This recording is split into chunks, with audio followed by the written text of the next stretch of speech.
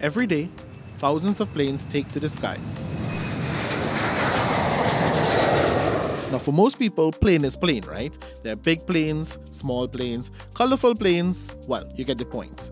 But what you may see as just a colorful paint job is actually a very important part of an airline's visual identity.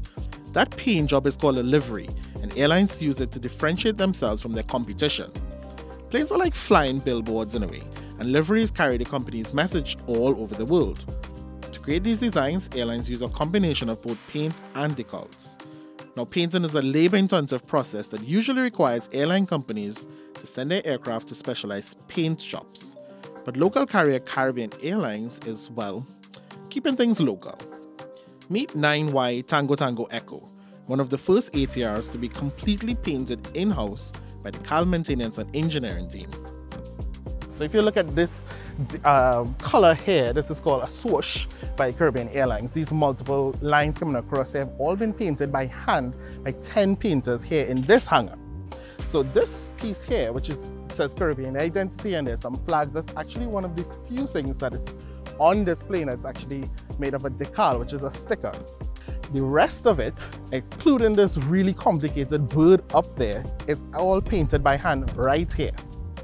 And when I say it's complicated, I am not exaggerating. Both the hummingbird and the swoosh designs are made up of 7 colors, not including the white paint.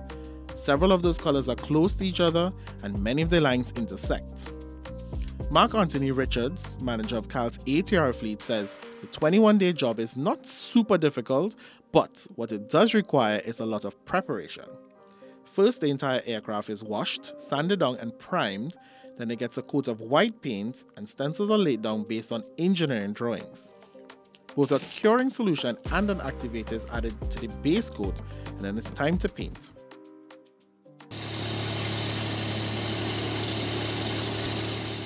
Every layer of paint adds additional weight to the aircraft, which in turn increases fuel consumption and by extension fuel bills. So great care is taken to have as few layers as possible. And if at any point in time a painter has doubts, these large-scale prints help them clarify design requirements. Now for the curious, it takes 45 gallons of paint and primer to complete the aircraft.